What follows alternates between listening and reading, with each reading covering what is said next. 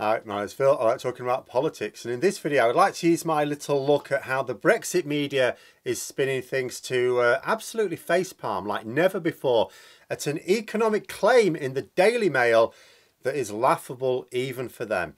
But first, if you'd like to be notified of daily news and politics, please subscribe to the channel and click the bell notification icon. So Brexiteers and dodgy maths go together like chicken and rosemary, really. I suppose the first example was the message on the side of the bus in 2016, the famous £350 million a week that Boris Johnson said we give to the EU and we should give to the NHS instead. And it's like, well, I mean, quite apart from ignoring the stunning return we got for our membership fees, those weren't our membership fees. Those were massively inflated on what we were actually paying. Even at the time, journalists and the Office for National Statistics said that Boris Johnson was lying. But the dodgy maths has continued in order to try and pretend that a huge drag to our economic prospects can be turned into a boost. Some Brexiteers know that the time for this is pretty much at an end because we've got the real figures now. It's very much a decline. But some of them persist. It's like, oh, we can turn it around, we can turn it around. I've seen an increasing number, though, saying that Brexit really wasn't about the economic benefits. Quite a lot of that recently. Indeed, no. I accept that people voted for Brexit for a range of different outcomes. It wasn't all economic, I get that. You know, racism and xenophobia are not economic. But I'd be willing to bet that the vast majority of those who voted for Brexit would not have considered their prime motivator to be worth it, stacked against the knowledge that it would crush our economy and their living standards. But when it comes to dodgy claims and even dodgier maths, the Daily Mail has actually surpassed itself this time. A few days ago it ran the headline, "Business chiefs say turbocharging exports will give Britain a £500 billion Brexit windfall and create millions more well-paid jobs." Now, I'm going to pick out a few key points of interest here because this article doesn't just highlight dodgy maths, but dodgy reporting, deliberately designed to mislead. So the first thing is to consider that term business chiefs. Now, this puts you in mind of the country's top CEOs, the captains of some of our largest and most successful brands. But the tabloids are not above inflating the qualifications of people who are willing to say what they want them to say. Like, if someone with a flower shop in a village in the Shire says something that the Mail wants to report on, they are quite happy to call them a business chief. But there is another type of business chief, which is what they're referring to here, which is a lobby group who are keen to push particular policies on the government. The Global Britain Commission is what is being referenced in this article, it appears, and it is headed up by one Dr. Liam Fox, a politician. But was he a successful CEO before becoming a politician? No, that doctor in the title refers to his medical training. He is what is known in the business as a rabid Brexiteer and, like many of his kind, forms think tanks in order to lobby government by producing reports, all nice and glossy, all clever sounding names, to make it sound like they are researched and written by serious academics. But that's not just me saying that. Like, I'm not exactly proving to a critical but neutral viewer that this particular lobby group is not qualified to talk about how it can use Brexit to boost our economy just because it happens to be headed up by a politician who knows nothing of economics. Don't worry, I shall get onto that. It's absolutely worth the wait because the headline talks about, and this is the crucial bit, a £500 billion Brexit windfall. Now, it doesn't say over what period of time we're going to get that £500 billion, but that doesn't matter. Any windfall at all would be welcome news right now. So let's lead into how they arrive at that figure. Now, I'm going to pick on something that's less impressive in terms of the error, but get into the payout of the most hilarious part of their brain fart. The first is the statement, just under the headline, that we should export more goods. That's what this lobby group, that's what this think tank, these Brexit chiefs have come up with. These business chiefs have said we need to export more goods. Really? Oh my goodness, thank goodness we've got these business chiefs. We didn't think of that. Oh yeah, makes sense, doesn't it? If we sell more, we'll make more money. Oh, but hang on, just one small problem. Brexit has meant huge trade barriers with our nearest and most important market. And this nearest and most important market also happens to be a market whose wealth and size doesn't actually exist really around the world. You know, what people seem to fail to understand is you can't just say, oh, we'll ignore European trade and go somewhere else. Where? Where else has the money that Europe does? You know, I used rather more coherent maths a few weeks ago to show that if we got the equivalent of the Australia trade deal, that's our first genuine post-Brexit trade deal.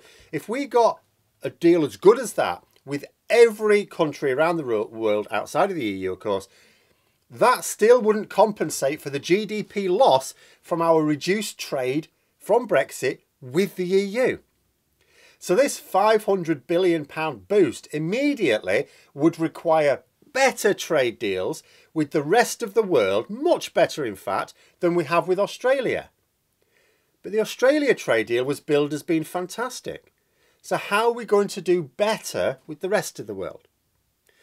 But then we get on to the best bit, worth the wait, promise. I'm going to quote it word for word as well, because it's spectacular. This is what it says. If Britain increased exports per capita to match those of Germany, the country would record additional £474 billion each year. So now we're knowing this this £500 billion rather is each year. Good, okay. But I'll read it again because it's worth it. If Britain increased exports per capita to match those of Germany, the country would record additional £474 billion each year. So they're basing this £500 billion figure on emulating the level of exports of Germany, a country with a much stronger manufacturing base that sits at the heart of Europe, in the EU. I'm sure you've already spotted the small flaws in this plan, but let me point them out anyway for those at the back. Germany has not just erected trade barriers with one of the two richest continents on the planet. And when it comes to the other, North America, it's not even like the UK has some advantage compared to Germany. It's not like, oh yeah, well, Germany can trade with Europe more easily, but we can trade with North America more easily. No, we can't. In fact, the UK has no greater access to any market on earth, aside from Britain, than the EU has. And then once again, you know, I have to separate out Britain from the UK again, as Brexit requires so often. Because get this, I can never skirt by this aspect of Brexit without pointing it out, because it's just ridiculous. When it comes to market access, consider this is what Brexit's done. When it comes to market access, Germany can export goods to Northern Ireland, a part of the UK, more easily than Britain can. That's what Brexit has given us. Not only have we reduced trade with many of the richest countries on earth, including 3 of the top 10 in the EU, but never mind individual countries, that's not what the single market represents the second largest market on earth, and not a distant second either. But Brexit is so ridiculous that we even raised trade barriers inside the UK. The UK has a harder time exporting to another bit of the UK than Germany does. Do people who still support Brexit know what they look like to people who think about these things? Do they actually think to themselves, what must I look like? But anyway, all that aside, this £500 billion, or 474, I won't split hairs, this £500 billion Brexit boost, this £500 billion, there's no plan attached to it. It doesn't say, well, what we should do is look at what Germany does, how it organises its economy, and do more things like that. I mean, even if it did, I would still say that our Brexit trade barriers would stop us being as successful, even if we tried to model ourselves on Germany's economic model. But it doesn't even say that. It just says, if we were as good at Germany at selling things abroad, then we'd get a boost to our economy of £500 billion. Have you ever heard anything more ridiculous? Let me explain what they're saying in individual terms. So, let's say someone is a retail worker, bog standard retail job, you know, on the tills, whatever. But they're struggling to make ends meet. I mean, they're in a Tory-run Brexit Britain. Of course they are.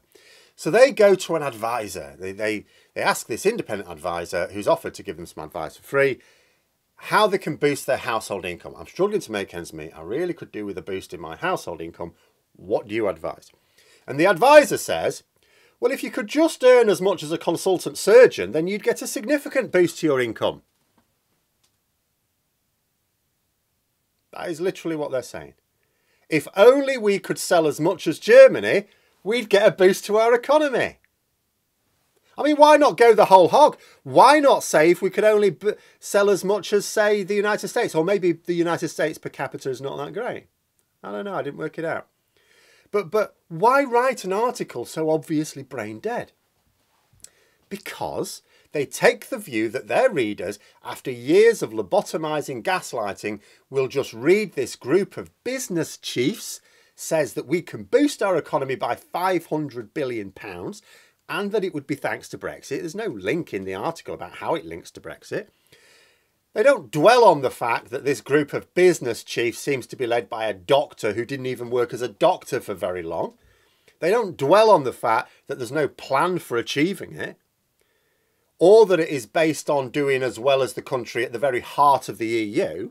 No, they just see average incomes could rise by £2,000. And that sounds appealing. Who wouldn't want a £2,000 pay rise? I mean, Jacob Rees-Moggs just have a £35,000 pay rise for a job that's even easier. And the thing is, even that £2,000 extra maths is dodgy. This whole thing about it would create this many jobs or you'd get this much more pay, that's dodgy as well.